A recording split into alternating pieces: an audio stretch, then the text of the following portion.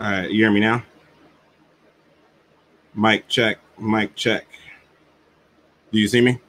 You see me too, and you hear me? All right, shalom, shalom, shalom, everybody. I'm still getting used to this live streaming. Live streaming lessons and casting my screen, so bear with me. I believe this is how I want to do it. No, that isn't how I want to do it. Okay, we're gonna give me just a moment.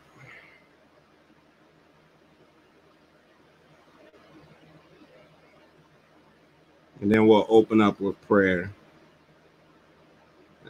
How do you play it? Oh, okay. Dewey.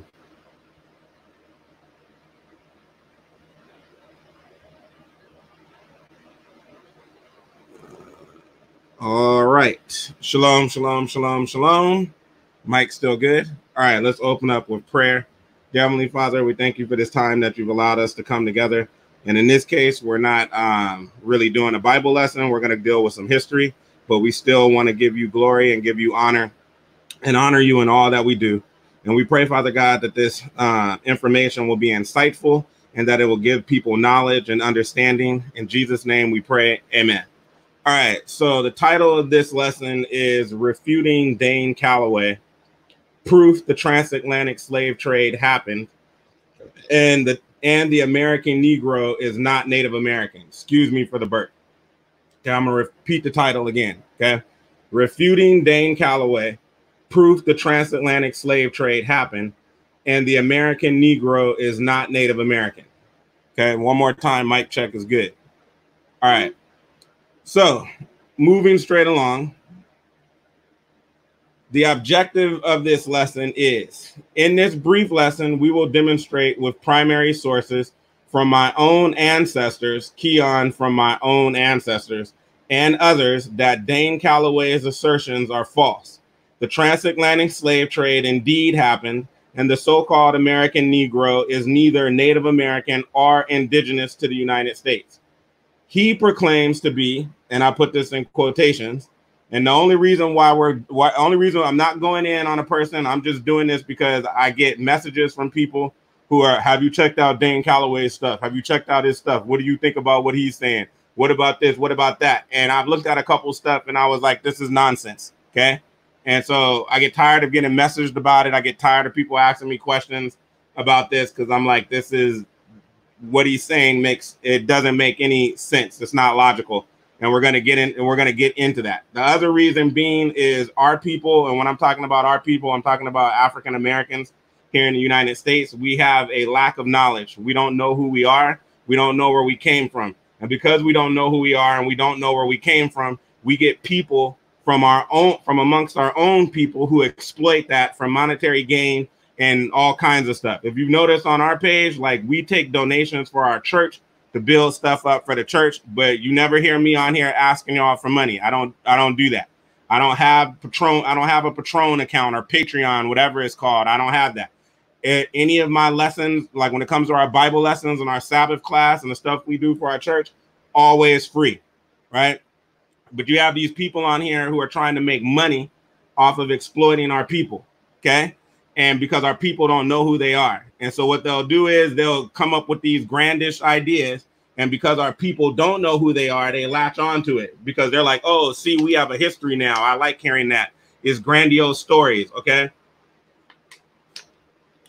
So we're going to deal with this. All right. So back to the objective.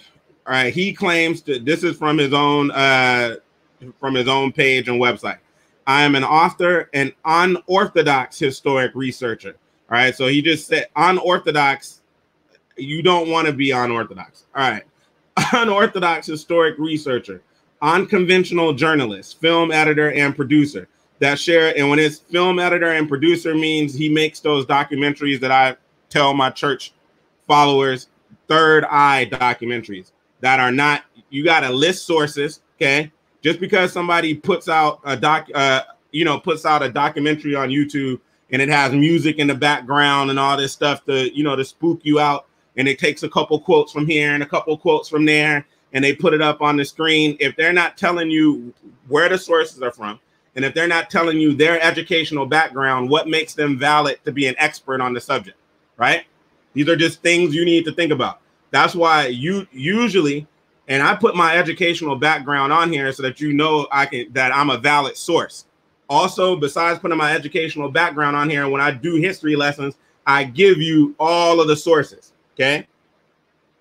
For the most part. So if you want to, you can use the stuff I'm giving you. If you were in a college course in history and you wanted to use my information for your thesis, you could.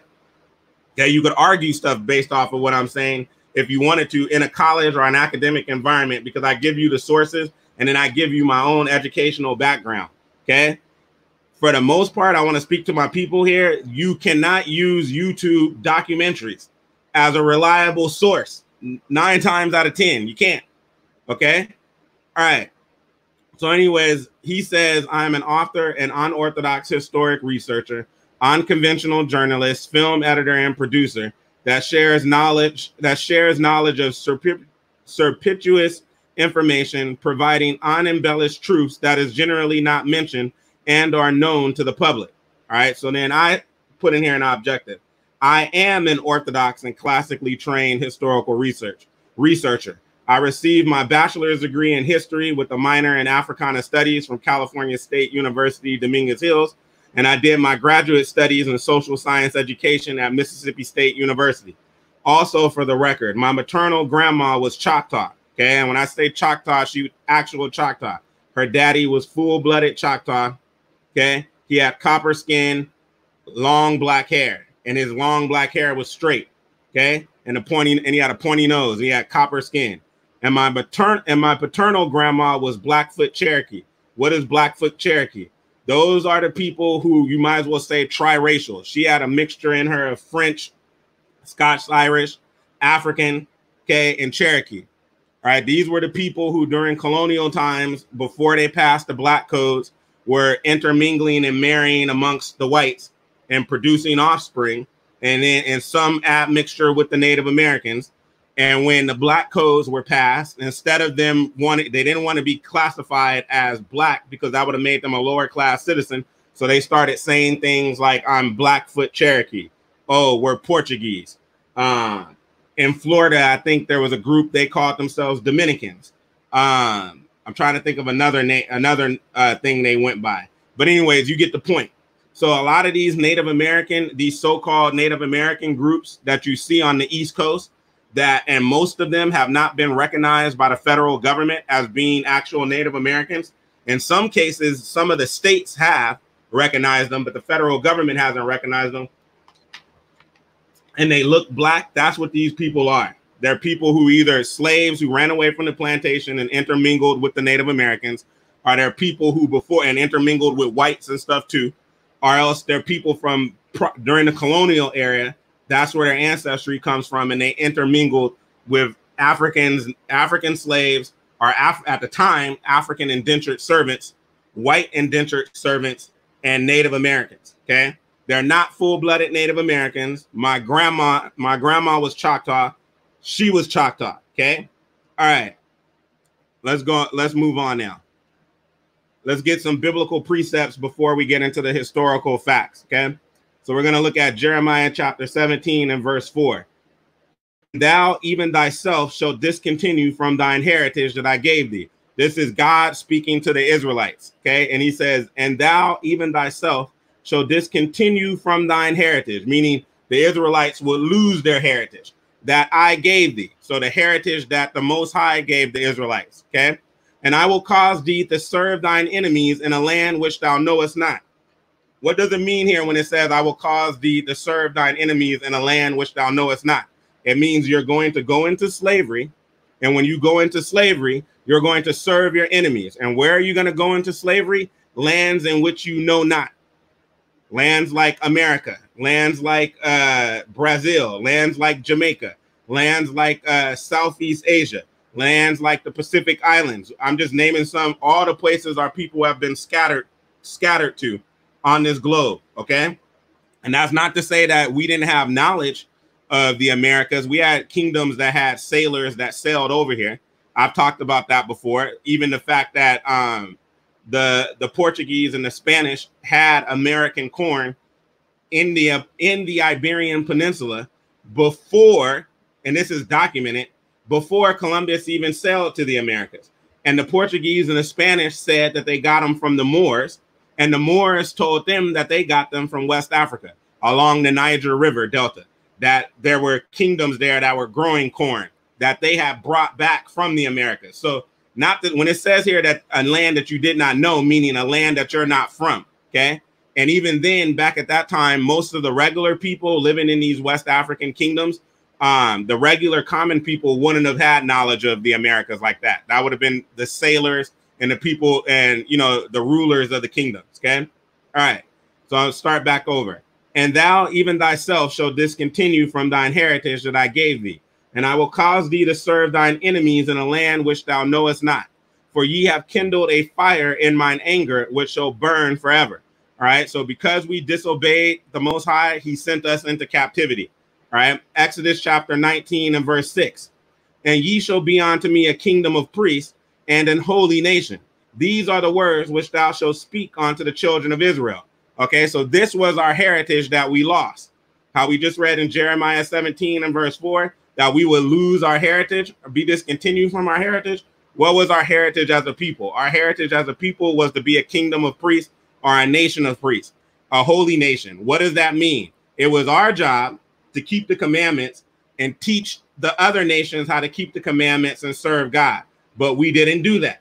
That's why now you have Islam coming out of Muhammad and the Ishmaelites and the Arabs. This is why you have Sunday Roman Christianity coming from the Gentiles, the Europeans, right? All of this is twisting things from the original people's religion, okay? Which the original people's religion was the Israelites. And it was our job to teach the other nations properly how to serve God, and we dropped the ball, okay? Hosea chapter 4 and verse 6. My people are destroyed for what? A lack of knowledge. And that's why I'm doing this lesson, because I see this cat, this Jake, and he puts these videos out and people, and I don't care about views ever, but I care about views in the context of this because it's misleading my people. Okay. I see things where people want me to look at videos.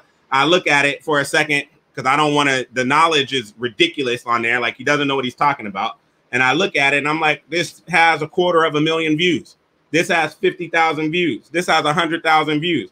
And you're misleading our people. Okay. So when it says here,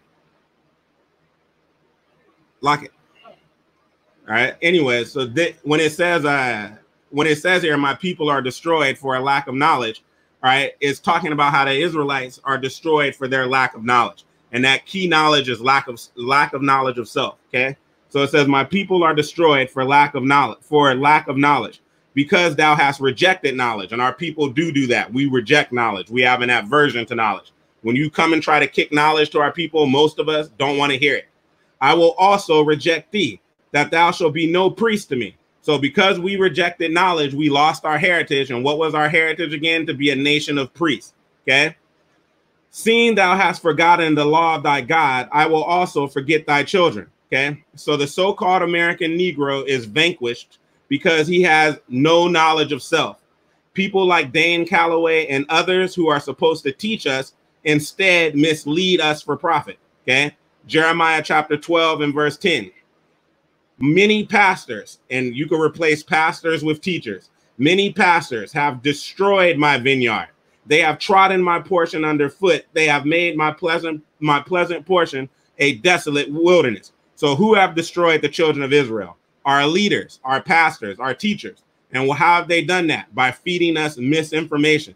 And just to prove to you here that in the Bible, when it's referring to this vineyard, it's referring to the children of Israel. Isaiah chapter 5 and verse 7. For the vineyard of the Lord of hosts is the house of Israel, and the men of Judah his pleasant plant. And he looked for judgment, but behold, oppression, for righteousness, but behold, a cry. All right. So we're going to read. Now, this is the primary source. Okay. So many times I've read from my, and also happy Feast of Unleavened Bread. It's the week of Passover and Feast of Unleavened Bread. So happy Feast of Unleavened Bread week. Okay. For our lesson for the first day of Feast of Unleavened Bread yesterday, I read my great-great-grandmother's slave narrative. For the purposes of this, just to show you how ridiculous the things Dane Calloway is saying is, I'm going to read from my great-great-uncle's slave narrative. Okay, so this is my great-great-grandmother's brother's slave narrative. Okay, here's the source information if you want to look it up, because Dane Calloway is always talking about the sources. You know, bring that out. I need the primary sources. Well, this is the primary source. This is from my direct ancestry. Deal with it. Okay. So this is from the county of Amity and Pike. Title: Mississippi Slave Narratives from the WPA Records. Interviewer: Mrs. Holmes. Transcribed by Ann Ellen Jedjigan. I'm butchering that. Mississippi Narratives, prepared by the Federal Writers Project of the Works Progress Administration for the state of Mississippi. Okay. All right. So this is the Reverend James W. Washington, my great-great-uncle. He says, my name is James W. Washington. I is a minister of the Holy Writ. And I'm going to read it exactly how it's written so that you know it's in that old Negro English, so that we know this is a primary source. Okay. All right. I found it because another thing he's always saying is like, oh, these people need to do that. Do your own research. And what you'll find is you didn't really come from Africa like that. And there wasn't these slave ships like that and all that. Oh, okay. Well, I have done my research. Okay. I know my family history. So I'm going to bring this out. I founded this Flowery Mount Baptist church and pastored it for 20 years. And I can't see any comments because I'm not on the thing. So you monitor that, because you know the cuckoo birds might come out. You know what I'm talking about? Yeah. All right. I, as a minister of the Holy Writ, I founded this Flowery Mount Baptist church and pastored it for 20 years. I preached all over the country. I was born, so I was told, in July 1854, and was a big strapping lad when freed. My mammy was named Martha Felder. She belonged to Dr. Charles Felder, and he had a big fine house on the road from Liberty to Magnolia. Liberty is in Amity County. Magnolia is in Pike County. I still got family, and I got an auntie that lives in Amity County, and I still got a boatload of family that lives near Magnolia in Pike County with land.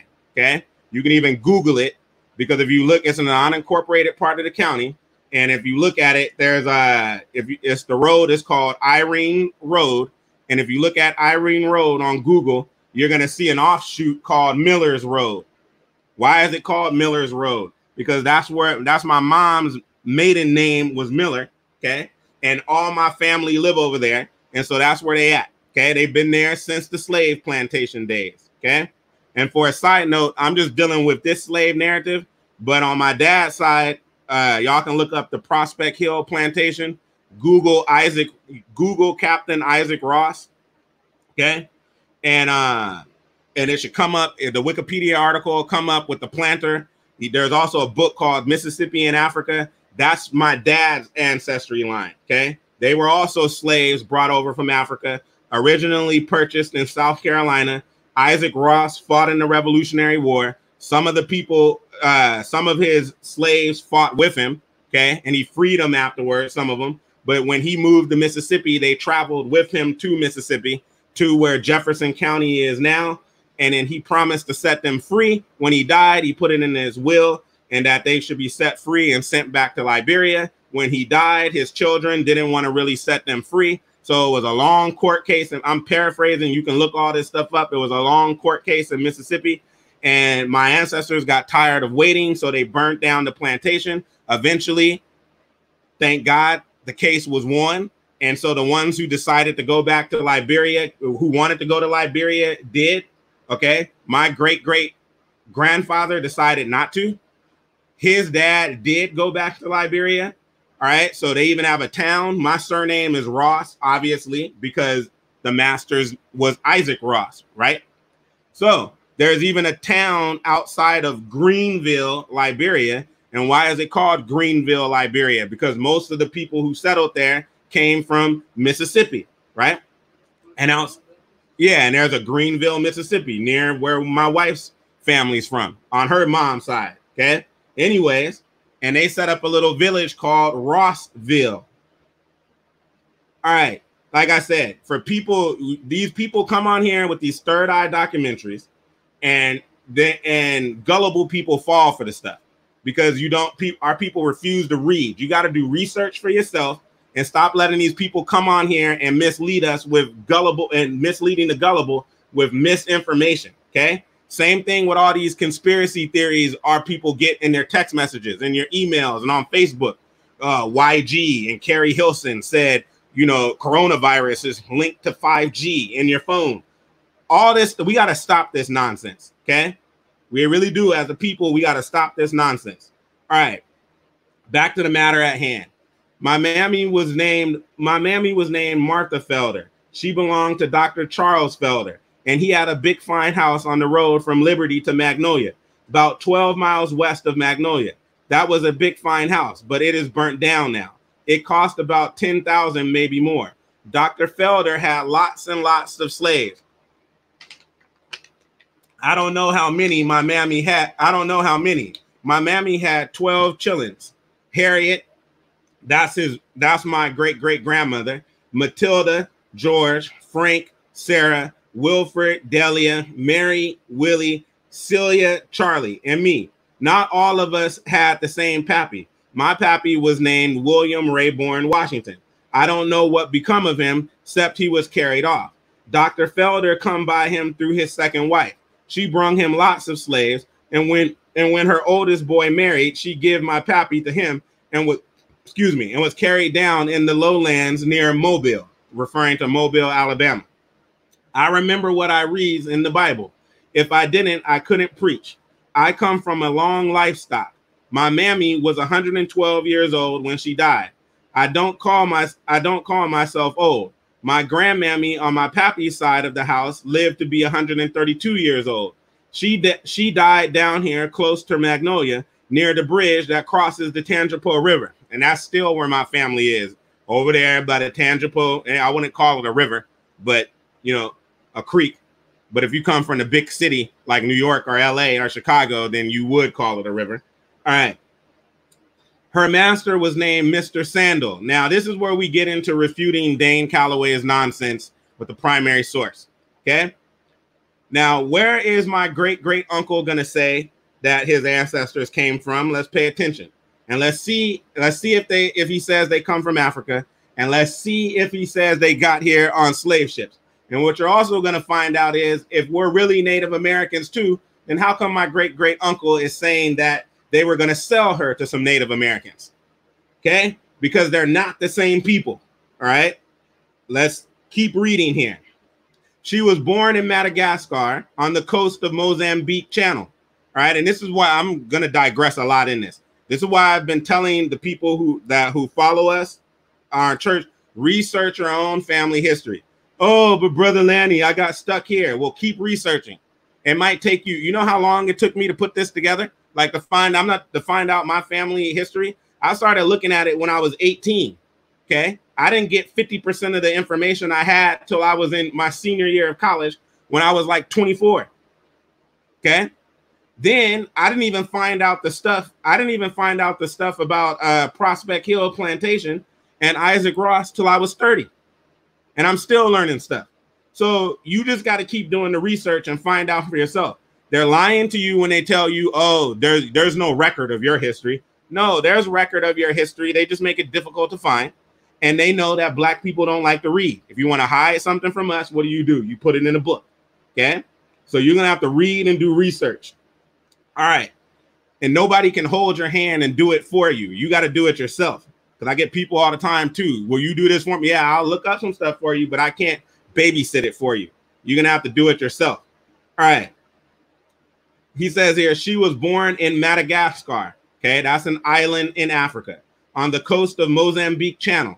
She was captured and put in a French vessel. So she was captured and put on a French slave ship and landed on the coast of Maine, referring to the United States.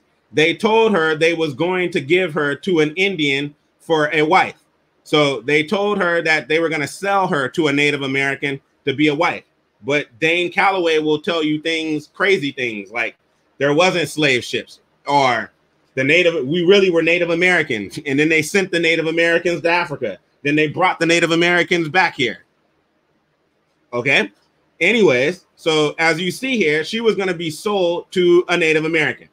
All right. And like I told you, my grandma is Choctaw, and never at one time have I ever been told or ever that, oh, you see, the Choctaw and the Negro slaves were the same. No, they weren't. Okay. All right. They told her they was going to give her to an Indian for a wife. But instead of that, they brung her south and sold her. She smoked the clay pipe. She was black and she could conjure folks. Conjure means she doing that ooga booga African religion stuff. Okay. She could put spells on them, and she had 13 chillins. Next, my great grandmammy on my mammy's side of the house come from where? Congo Free States in Africa. She was captured. With who? With a lot of Africans, not a lot of Native Americans, a lot of Africans, and brought where? And brung to New Orleans and sold for slaves. Mr. Abner O'Neill in Amity County bought her and give her to Adam O'Neill for a wife. Because back then, at the time, these Abner O'Neill and Adam O'Neill were some of the pioneers of the Natchez district in Southwest Mississippi. And there wasn't a lot of European women down there. So the white men were marrying Native Americans and African slaves. And when I say marry, they weren't really officially marrying them. They were just common law, you know, basically just banging them. And they lived in a house with them. When more white women came down to Southwest Mississippi, he got rid of my ancestor and he married a white woman. Okay.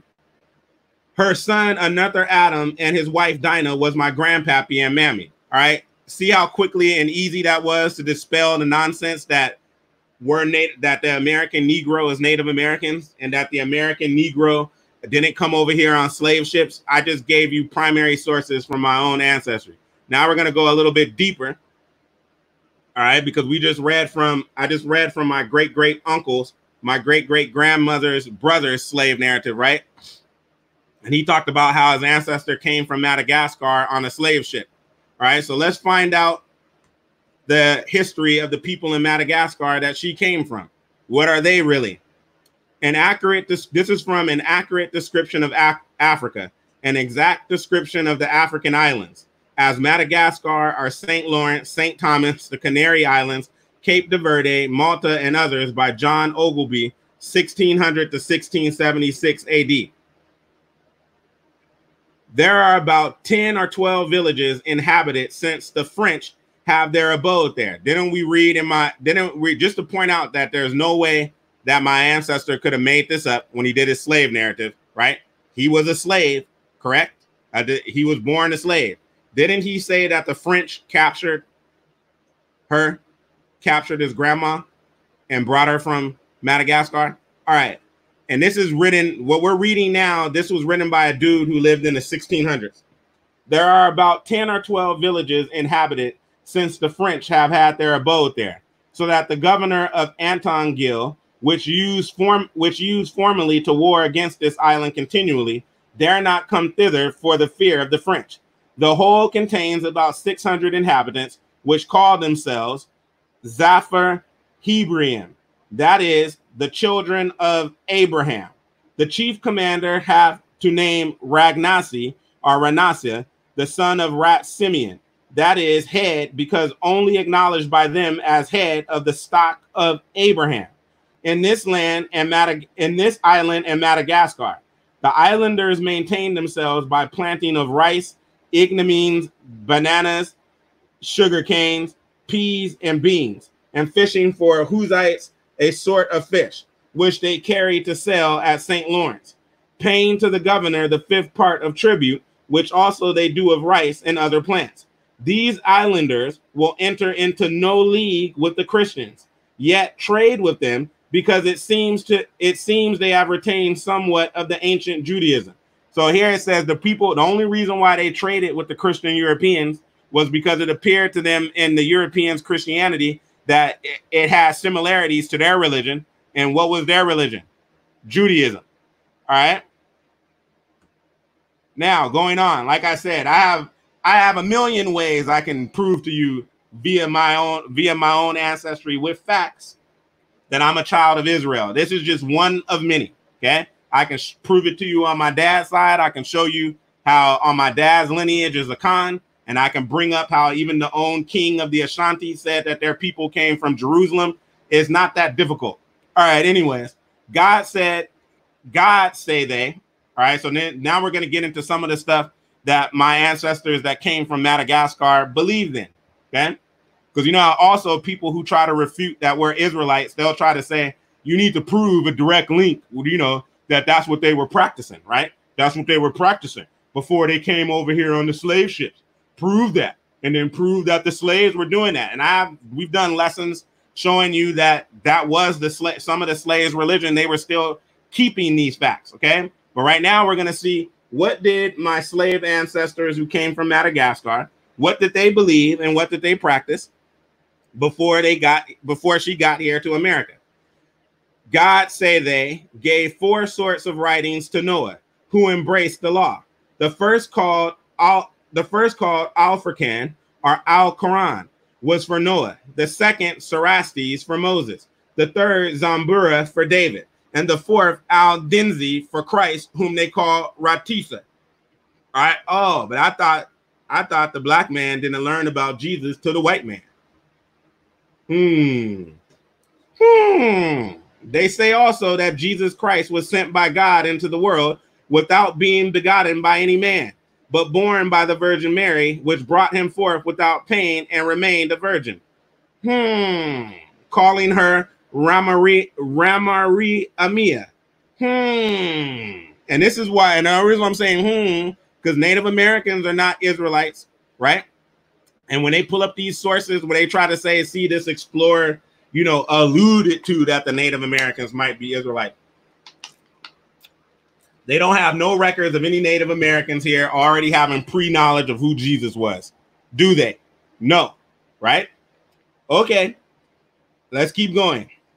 That Christ was a man and God, that he was crucified by the Jews, but that God did not permit that he should die, but would have the body of a malefactor found in his place. They observed the Saturday like the Jews, and not the Friday like the Muhammadans, because something that people always try to do, scholars will try to refute things when they find similarities between Africans and the Hebrews. Sometimes they'll try to say, oh, well, that's because the Muslims taught them that stuff. No, this dude is an Englishman writing in the 1600s based off of his observations, and he just told you that they didn't learn this from the Muhammadans. They don't practice the same thing the Muhammadans practice. They keep Sabbath, okay? If they would take in hand a journey, and if you're going to ask yourself, how come most of the people in Madagascar now don't practice and believe this stuff? There's still a remnant, but the reason is there's this thing called colonization, right? So they were colonized and brainwashed, just like African Americans over here have been brainwashed. It wasn't just physical slavery, it was mental slavery. And we're going to read in Deuteronomy 28, where that's part of the curses, where you're going to worship gods of wood and stone that you never knew. Okay? All right. They observe the Saturday like the Jews and not the Friday like the Mohammedans. If they would take in hand a journey of matter of consequence, they take counsel of their squills. That is of geomancy or black art, or rather of wool, which they carry about with them in small boxes. They offer great sacrifices of beasts called Mithada, at the entrance upon new built houses, at the harvest of their fruits of the field, their wives being with child, at the lusty growing of their plants, the burial of their dead, and marriage. Fast days by them called Ramahana or Mafhuti, and by the Turks Ramadan, which they observe with great ceremony, but not in any set months, but now in one and then in another, according to the position and order of the year. They circumcise their children with great formality, commonly in May, when it is Friday's year, for by the days of the week they reckon their years, especially the people of Anasi and Matatin. These are region, Anasi is in the southeastern portion of Madagascar. For all the other circumcised at all times, to the performance whereof come all the friends of the, I'm just going to say community, an alliance of the child to the circumcision into the town. to which the parents bring wine and present an ox or heifer for every infant, but poor people less. That's from page 708. All right. Now, this I took from another book. It doesn't matter the book because he's going to give the primary source from here.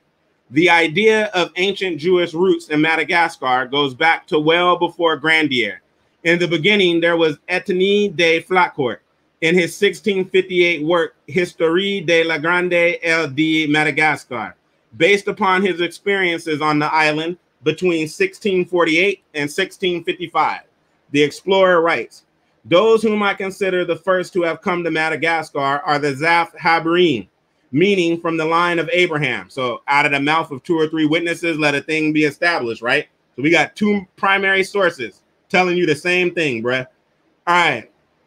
Inhabitants of Saint Marie Island and neighboring regions. As evidence through their use of circumcision, they have no stain of Mohammedism, no, of neither Muhammad nor his caliphs, and repute its practitioners as kafirs and lawless men. So my ancestors said that the Muslims were lawless men. You know how the Muslims call us kafirs? Because meaning like infidels, non-believers. Well, my ancestors called them kafirs because they didn't keep the commandments and they didn't keep the law. Not fully, right? The Quran is just a bastardized version of the Bible and the Torah, okay? And Muhammad is just a corrupt prophet. He's not in the line of Muhammad, all right? I mean, he's not in the line of Moses, and then he twisted God's scriptures, okay? He claims somehow this illiterate man who didn't know how to read got all these visions from Gabriel, and somehow Gabriel, the same person who revealed stuff to people in the Bible, told Muhammad stuff completely different than what's in the Bible. Strange, all right? And then if you're a Muslim, they teach you that you should accept the books in the Bible. Well, common sense should tell you that if the Bible came before the Quran, which should you roll with, right? The Bible. I digress. As evidence through their use of circumcision, they have no stain of Mohammedism, no, of neither Muhammad nor his caliphs, and repute its practitioners as kafirs and lawless men. They refuse to break bread or form alliances with them. They celebrate and observe Saturday often rather than Friday, and have names that bear no resemblance to those of Moors.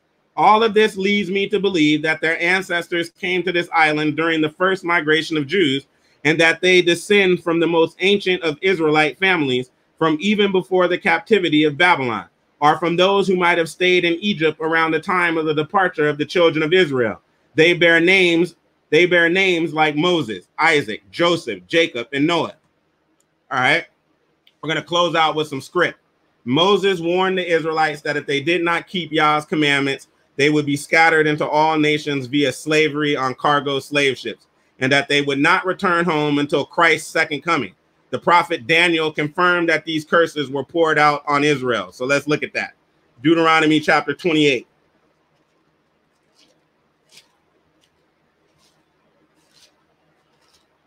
Deuteronomy chapter 28. And we're just going to read a little bit of it. Okay, starting at verse 1. And it shall come to pass, if thou shalt hearken diligently unto the voice of the Lord thy God, to observe and to do all his commandments, which I command thee this day, that the Lord thy God will set thee on high above all nations of the earth. And all these blessings shall come on thee and overtake thee, if thou shalt hearken unto the voice of the Lord thy God. All right, we're going to skip because we're not concerned about the blessings, because our people did not keep God's commandments. If we did keep commandments, we would be on top of the world, right? Like the book just told us. But instead, we're on the bottom of the world pretty much everywhere you go on the planet. So let's skip down now to verse 14. And thou shalt not go aside from any of the words which I command thee this day, to the right hand or to the left, to go after other gods to serve them. Verse 15. But it shall come to pass, if thou wilt not hearken unto the voice of the Lord thy God, to observe to do all his commandments and his statutes, which I command thee this day, that all these curses shall come upon thee and overtake thee. 16.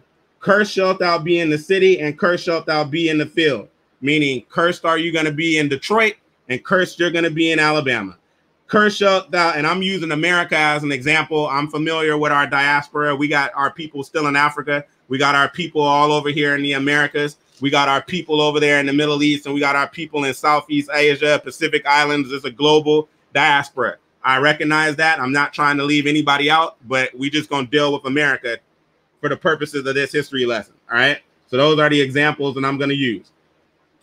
Cursed shall be thy basket and thy store, meaning your businesses are not going to be successful. Okay. All right. I'm going to skip down because I don't want to read all of these. We're going to skip down to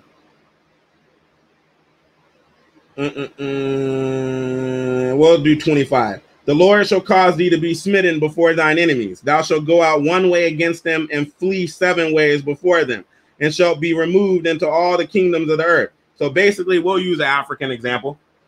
You're going to go out to fight the European who's trying to colonize you. He used to trade guns with you before he started making automatic guns. Once he started making automatic guns, he decides he's not going to sell them to you or trade with you anymore. He has this bright idea called the Berlin Conference. He divvies up your continent. He decides, now I'm going to come take it. You go out to fight him with your spears and your old guns. He has his automatic gun, right?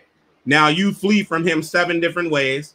And now your king has been captured. And where your king at now? He in Jamaica. He in, you know what I'm saying? He been brought into slavery wherever he's been brought to. Okay. And I know the Berlin Conference was 1884, later in the time of the slave, with dealing with the slave trade, but they started implementing some of these things before the Berlin Conference. Okay. All right. Just some learning on your way to learning. All right. Where are we going to next? Let's skip down to 30. This applies directly to what I just read from my great uncle's slave narrative. Thou shalt betroth a wife, and another man shall lie with her. All right. So didn't he say that she was bought, that Abner O'Neill's father, Adam O'Neill, bought her to be a wife, right? For his son. She probably had a wife when she was, she probably had a husband when she was in the Congo, right? Probably. But now she's been bought and made somebody else's wife. On the plantation, didn't many times we jump the broom? And then, but if Massa decided he wants to sleep with your wife, what you gonna do? Nothing, right? All right. Just reading to you what the Bible says about the Israelites and what's going to happen to them and how you identify who they are. Thou shalt betroth a wife, and another man shall lie with her. Thou shalt build an house, and thou shalt not dwell therein. So, for example, I mentioned to you earlier about how on my paternal side, my dad's ancestry was owned by Isaac Ross, right? And I told you how they were supposed to be set free in the will. And after Isaac Ross died, his descendants refused to set him free. They had a long court case. They burnt down the plantation house. Well, the plantation house that they burnt down, they built that house. Did they live in that house? No. Where did they live? In the slave cabins out in the field. Okay, but they built that house. They built the house. They cleared the swamp. Before Isaac Ross even left South Carolina, when the land that he purchased in Southwest Mississippi, because he already had some other family that had moved out here before him, he sent some of my ancestors to Southwest Mississippi and had them clear the swamp and cut down all the trees and dig the ditches and prepare the land, all before he moved out there, right? Did they reap any of the benefits of that? No. Okay. Thou shalt build an house, and thou shalt not dwell therein. Thou shalt plant a vineyard, and shalt not gather the grapes thereof. So we plant the didn't Bob Marley, and it's always funny because Gentiles love Bob Marley, they love reggae, and it's always funny to me when I see Gentiles listening to reggae, and I'm like, you realize, like, and they like that real reggae too, not the dance hall stuff. And I'm like, 75% of the songs you're listening to is referring to black people as the Israelites and talking about how they need to go back to Zion and all of this stuff, and you don't even realize what they're talking about. But remember in Crazy Ballheads, Bob Marley was like, we plant your corn, now you look at us with scorn, right? All right, so we plant your corn, we plant your cotton, we plant, and these are all cash crops that these nations over here in the Western Hemisphere got rich off of. If you didn't have these cash crops, these nations would not even exist today. Cotton, sugarcane, tobacco. I could go on, but I'm going to stop. Who planted that? And who cultivated it? The slaves. Did the slaves reap any of the benefits of that? No. But the Bible told you this was going to happen, right? And thou shalt not dwell therein. Thou shalt plant a vineyard and shalt not gather the grapes thereof. All right. Let's go down now to oh, this is a good one. 32. Because remember, didn't I read earlier in my great granduncle's slave narrative that how he said his daddy was sold down to Mobile, Alabama, right? So he lost his father. Let's see what the Bible has to say about that. Thy sons and thy daughters shall be given unto another people, and thine eyes shall look and fail with longing for them all the day long, and there shall be no might in thine hand. So you're in Virginia, you're in Kentucky, it's 1850. The Gentiles now have raped the land bare, so it's no longer profitable just to do single cash crops. We need to convert this land to where we can just grow foodstuffs and things. I don't need 50 slaves anymore, right? So what do I decide I'm going to do? I'm going to sell half my slaves, and I'm going to sell them down to Mississippi, Alabama, Georgia, Arkansas, Louisiana, East Texas, where they haven't completely raped the land yet, and they're doing the same thing down there. I'm going to sell them down there. So guess what, Obadiah? I'm selling your son down to Mississippi, but you're going to stay here, right? These are the things that happen, and the Bible told us this was going to happen. All right, where are we at? What else do we want to pick up here?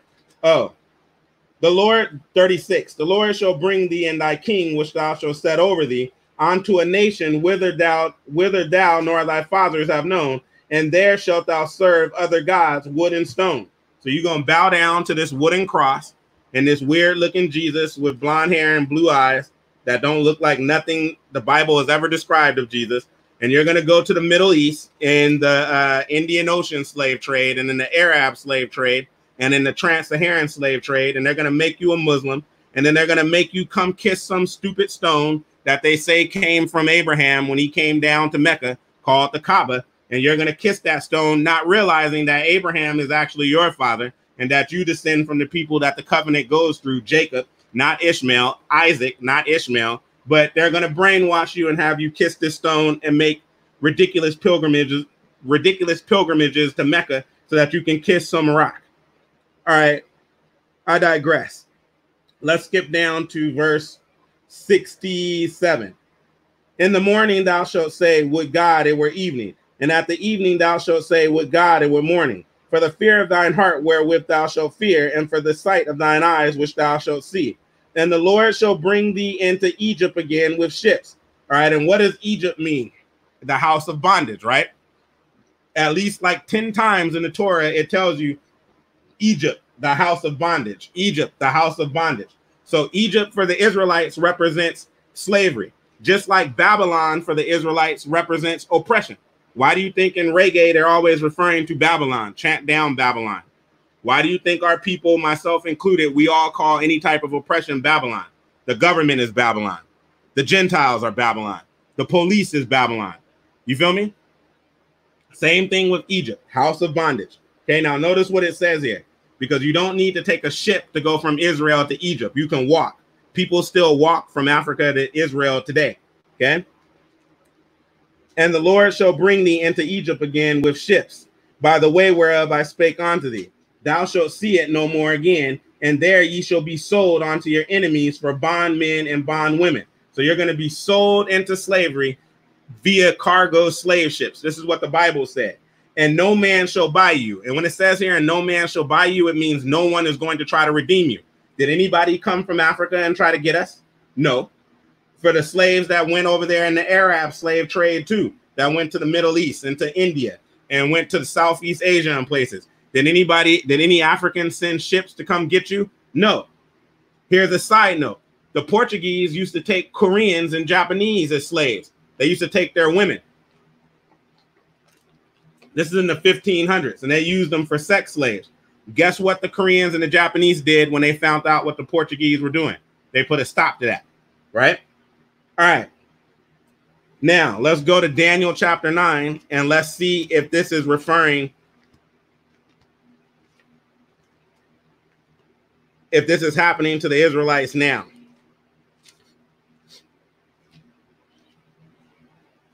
And remember, if you read in Deuteronomy chapter 28, if you read the whole chapter, it tells you that them curses will be a sign upon us for how long? Forever. Till Christ comes back. Deuteronomy chapter 9 and, Daniel 9, my bad. Daniel chapter 9, and we're going to pick it up at verse. We'll pick it up at verse 9. To the Lord our God belong mercies and forgiveness, though we have rebelled against him. Neither have we obeyed the voice of the Lord our God to walk in his laws, which he set before us by his servants, the prophets. Yea, all Israel have transgressed thy law, even by departing, that they might not obey thy voice. Therefore the curse is poured upon us, and the oath that is written in the law of Moses, the servant of God, because we have sinned against him. All right. And he hath confirmed his words which he spake against us and against our judges that judged us, by bringing upon us a great evil. For under the whole heaven have not been done as have been done upon Jerusalem. As it is written in the law of Moses. He keeps referring to this law of Moses. This is what you will find in Deuteronomy 28. As it is written in the law of Moses, all this evil has come upon us. Yet made we not our prayer before the Lord our God, that we might turn from our iniquities and understand thy truth. All right, now, so these curses have been poured upon us. Let's go to Luke chapter 21. Let's see what Jesus had to say was going to happen to the Israelites. Did Jesus tell you the Israelites were going to go into slavery? Let's see. Luke chapter 21.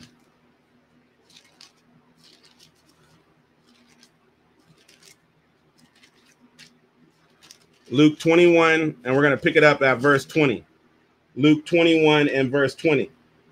And when ye shall see Jerusalem compassed with armies, then know that the desolation thereof is nigh. Jesus is referring to when Jerusalem was sieged by the Romans in 70 AD. All right. Notice what Jesus says is going to happen after that. Then let them which are in Judea flee to the mountains, and let them which are in the midst of it depart out. And let not them that are in the countries enter therein too. And when many of the Israelites left from Jerusalem after this, where did they go? They went into Africa. And this wasn't the first time they went into Africa. You can read in the prophet Jeremiah's book, all right, when the Chaldeans came circa 600 BC and they took over Jerusalem and they took over Israel. Jeremiah tells you that the majority of the Israelites who were there at the time went where? Went into Egypt and went into Africa. Okay, so this wasn't the first time. When the Assyrians took over the northern kingdom before that, right? And they took the northern kingdom captive. When the Assyrians got knocked off, all right, where did the Assyrians and the Israelites go that they were their captives? Most of them went into Africa. Okay, verse 22.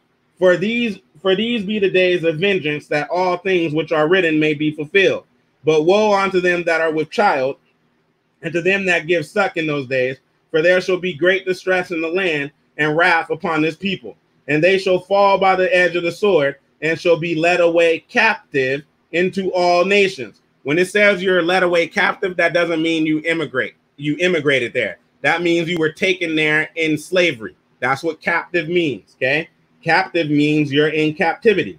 And shall be led away captive into all nations. Did it say here just America? No, it said all nations, right? That's why you have a transatlantic slave trade. You have a trans-Saharan slave trade. And you have an Arab slave trade or an Indian Ocean slave trade, right? Okay. And they shall fall by the edge of the sword, and shall be led away captive into all nations. And Jerusalem shall be trodden down of the Gentiles, until the time of the Gentiles be fulfilled. Last place we're going to look, Zephaniah 3, that oldie but goodie scripture. Let's just confirm one more time that the Israelites went into sub-Saharan Africa, and that the Bible tells you this as plain as day. Zephaniah chapter 3, and we're going to pick it up at verse 8. Therefore wait ye upon me, saith the Lord, unto the day that I rise up to the prey. For my determination is to gather the nations, that I may assemble the kingdoms to pour upon them mine indignation, even all my fierce anger, for all the earth shall be devoured with the fire of my jealousy. This is talking about when Christ returns at his second coming and the battle of Armageddon. Verse 9. For then will I turn to the people of pure language, that they may all call upon the name of the Lord to serve him with one consent. Because after the battle of Armageddon, Christ is going to set up his kingdom here on earth, and he's going to rule for 1,000 years. and everybody's going to worship him because they're going to have no choice, and he's going to return to the people of pure language. Verse 10, from beyond the rivers of Ethiopia, my suppliants, even the daughter of my dispersed, shall bring mine offering. So who is this, the daughter of his dispersed? These are the Israelites, right? Didn't he tell you he was going to disperse us into all nations? And where are these people going to go? Where will you find these people's roots at? From beyond the rivers of Ethiopia. When you go beyond the rivers of Ethiopia, which this is referring to Cush or Meroe, the ancient kingdom of Cush, the ancient kingdom of Meroe, which was in modern day Sudan, North Sudan, or modern day Sudan and South Sudan. When you go below Sudan, where are you? You are in sub-Saharan Africa, or what they like to call Black Africa. Okay. All right. We can stop there. So hopefully this was insightful to you. Shalom. Join us for our Bible study on Friday. They're Friday night, 7 p.m. Central Time. We have our Sabbath class Saturdays at noon Central Time. And we'll be having our Feast of Unleavened Bread, the seventh day of the Feast of Unleavened Bread lesson on Tuesday at noon. Okay? Shalom.